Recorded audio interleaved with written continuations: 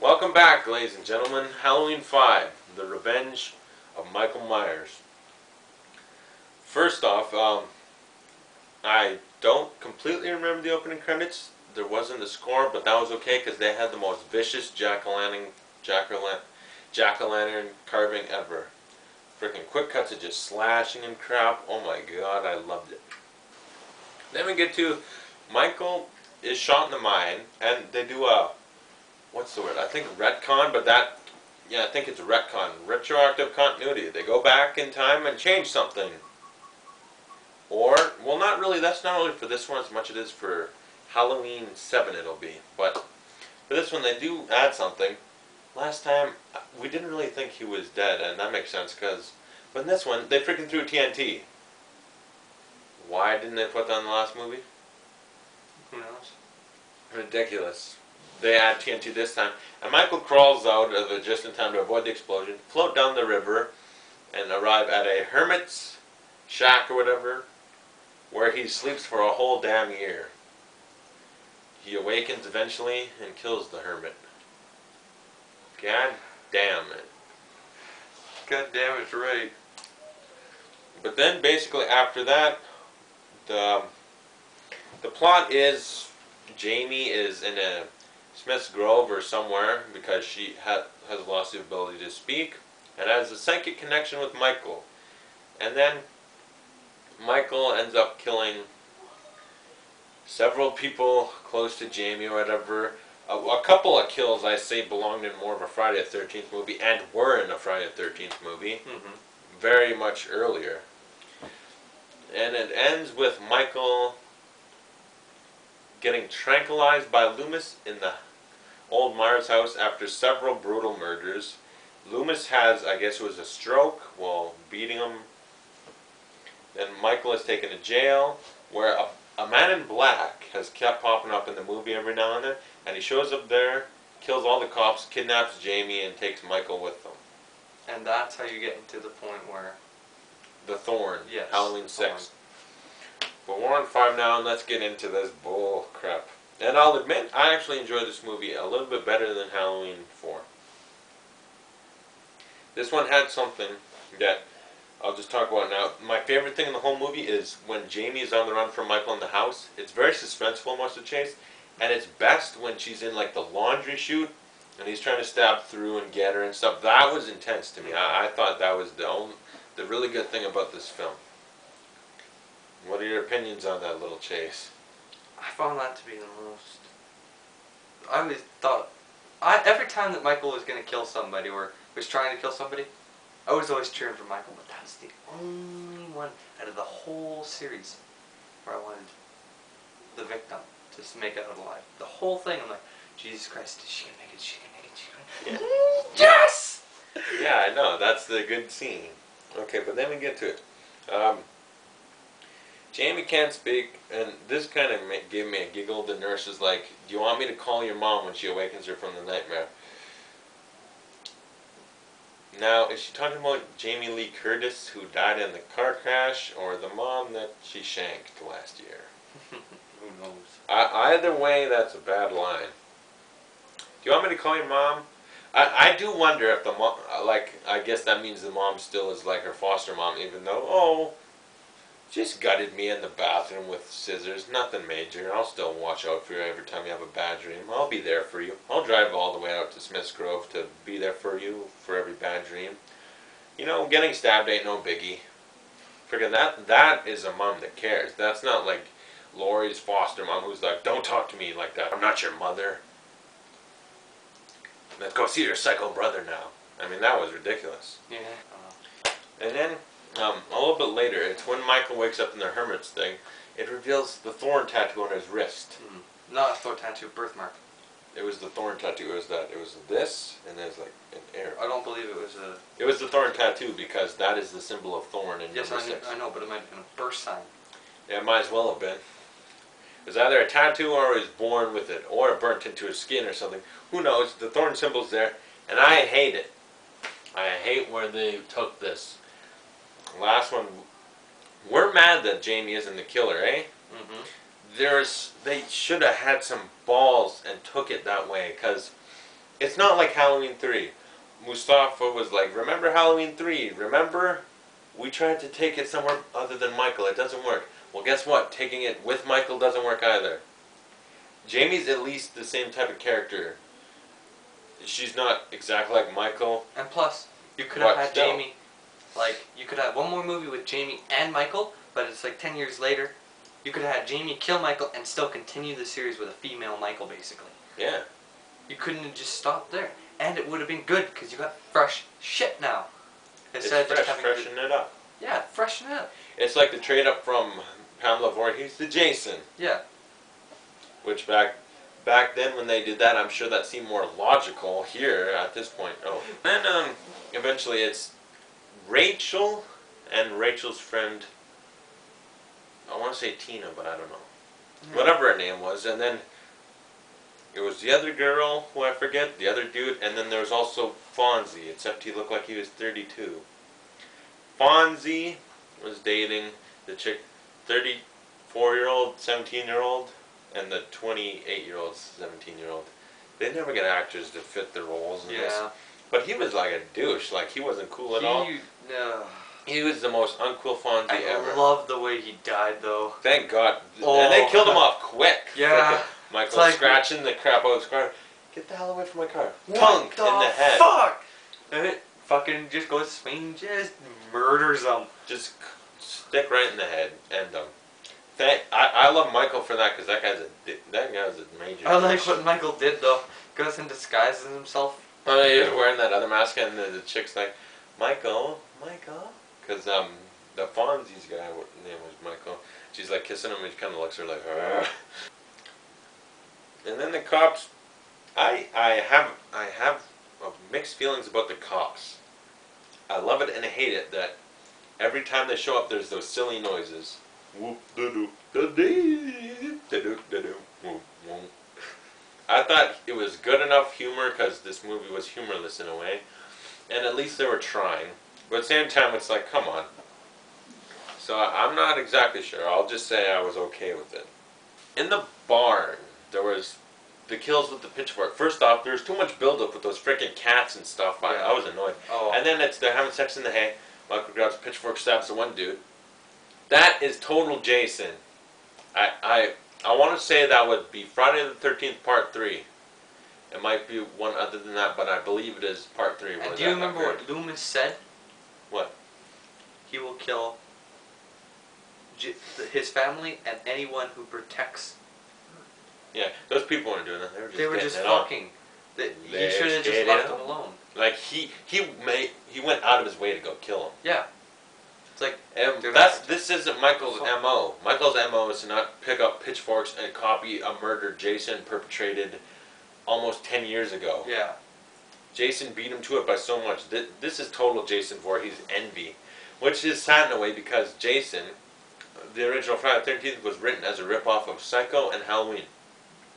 And the tables are turned because Jason ended up being actually good, and Michael, Halloween 1 just went down, down, down, and like every now and then, like H20, the remake, or his little rise up, and then he's down and deader after every one.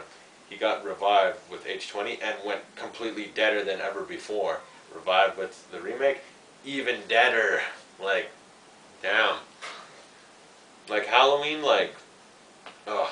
Like for Halloween, the remake of #1, they made him about a foot taller. They made and him super strength. And I got problems to pick with that because Rob Zombie, I don't want to say homage. I think he just straight ripped off the Texas Chainsaw Massacre remake and the original. He like ripped off some stuff. Like there's homage and then there's rip off. The way he did it, rip off. We'll get to that then. But anyway, Jason took Michael's fame and popularity, and also Michael takes his MO. And then he kills the chick, and then I thought of it kind of funny when the cops get pranked by the guy earlier when he has a mask on, and then Michael's leaving with the pitchfork, and the cops are like, hey, someone's going to get hurt with that. So it's funny. It's, again, mixed identity. I kind of like that. That was kind of playful in a way. But also, the scythe, he kills the chick with the scythe. Yeah. would that be Jason's MO? Because I don't think Jason would pick up a scythe. That's kind of like, that's nobody's Well, MO. it's That's like- straight, don't do it. Well, he kind of did in one way because, like, when he gets revived, when this guy's going to stab him with that spear and it Part lightning 6? hits it, yeah. It kind of does that because he brought the spear with him for like a long time, Yeah. a little while, and like, yeah, I guess the scythe would kind of work into that. Both kind of staff type things. I bought that movie. Part 6. I watched it a while ago, so I remember it very fondly now. But, yeah, the scythe, if anything, I'm going to throw out, if you know it, sure, but the reference, Jeff Fahey in Maniacs, he cut off a guy's hand with a scythe. If you've seen Maniacs, you remember. I'm not sure if you have. It's quite good. I'll show you the trailer or whatever later and try to explain it to you. It's a pretty good movie. But then we get to, I guess, the big setup in the house. Loomis gets all the protection, leaves one cop with a shotgun, everyone else, army, SWAT, whatever you are, get out of the house. So I'm going to take him out myself. Nope. Freaking on the run and stuff. Oh, forgot to mention Rachel got killed in this early on too. Lois Pickard from the last one, she just gets killed. Yep, they keep her around for one movie and then they just murder her. Michael's like, you know what? One movie's long enough for you, miss. Instead, we'll just have your weird friend. And she was pretty weird. She was like manic. She was all over the place. Yeah. And then the laundry shoot is intense. Yes, Loomis has his stroke. Then we get to the man in black, I guess, shooting all the cops in the station, busting them out and stuff. The man in black popped up every now and then. I just got problems with it, but no, like, this movie is superior to 4, superior to 3. Definitely superior to 3. It's kind of weird, like Halloween 1, awesome, 2 is lower, 3 is lower, 4 is lower, but then 5 kind of brought it up slightly, like, it's not even a revival, it's just like slightly better sequel, and then 6 brings it back to where it should have been. It's like H20. It's like, can I make a flow chart? I'll put a flow chart up if I can make one, and then we'll see. Here's the flow chart. Number 1, 2, 3, 4, 5, 5, 6, 7, 8, 9, 10. There you go. And one flow chart. And then by the time Halloween 3D comes out, assuming, I believe it's Todd Farmer writing it, the guy who made My Bloody Valentine, Jason X, and The Messengers, that gives me slight hope, because Jason X was funny in a way, because But it wasn't it was a good. satire in a way of sci-fi, but at the same time it's a bad movie. So, if I were to make an assumption, Halloween 3D goes, or it just goes down slightly. I think it may be very good. I think it's going to go rock bottom and nothing's going to be able to revive it. That movie will only be good for, I don't even know, because Michael, I don't think he's one to have a 3D villain type thing. It's a lot of bringing the knife down towards the audience. Yeah, unless they did like the Halloween 1, the remake, when they have like a bunch of fucking things like falling out at you all the time. Like when he goes and kills the dude in the back alley and then puts him into the strip club thing, and he falls down. Unless it was like that, I don't think it's going to be very scary. Like, I remember Halloween the remake when he throws the TV on Danny Trejo, like something like that, where like he's tossing stuff on people. But I would assume it's just a lot of him bringing the knife down at you from like point of view. Yeah, I was like, you have to look up and then But down. this series is running scared. It's running scared from Friday the 13th. Who's a straight copycat of this?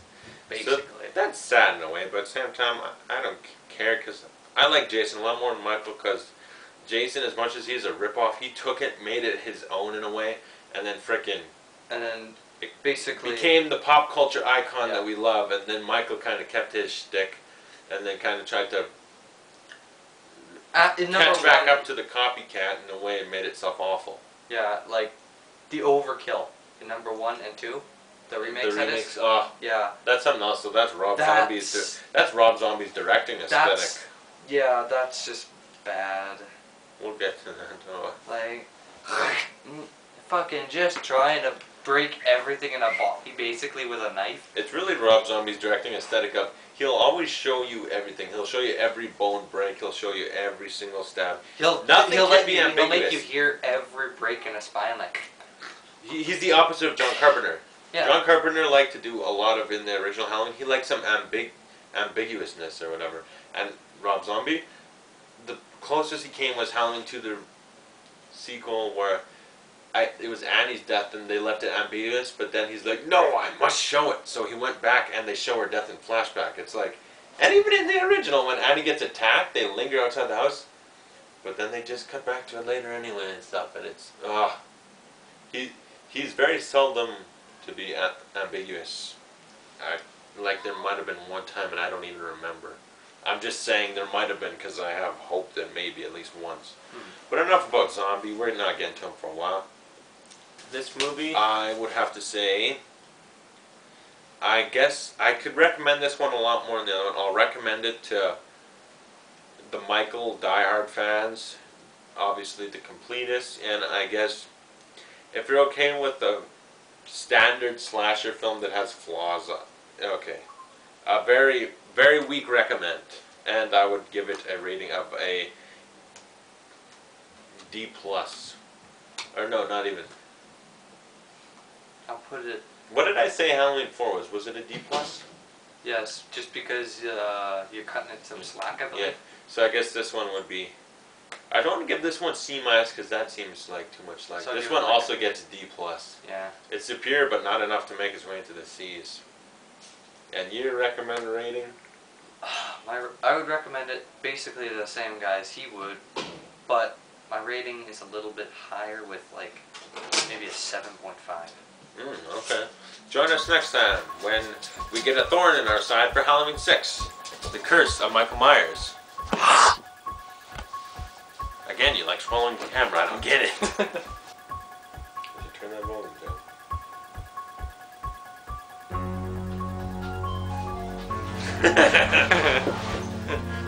This is will be my mom.